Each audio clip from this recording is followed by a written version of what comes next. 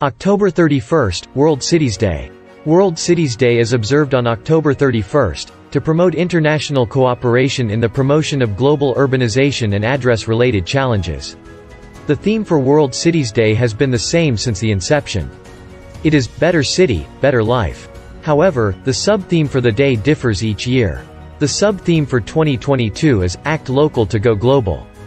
It highlights the importance of local actions in achieving the mission of the Sustainable Development Goal, 11, which is, make cities inclusive, safe, resilient and sustainable.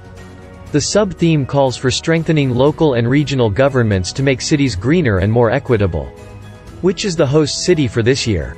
Each year, World Cities Day is hosted by different cities across the world. The 2022 edition was hosted by Shanghai in China. How did World Cities Day come into being? On December 27, 2013, the United Nations General Assembly, UNGA, adopted a resolution to create the World Cities Day. It came as the result of the Second United Nations Conference on Human Settlements, which was held in 1976. The inaugural edition of the World Cities Day was observed on October 31, 2014. Each year, World Cities Day brings the Urban October to an end. The UN Habitat launched the Urban October in 2019. To highlight the challenges faced by urban communities and promote global cooperation towards the new urban agenda, which was adopted during the Habitat 3 conference held in 2016. Why is World Cities Day significant?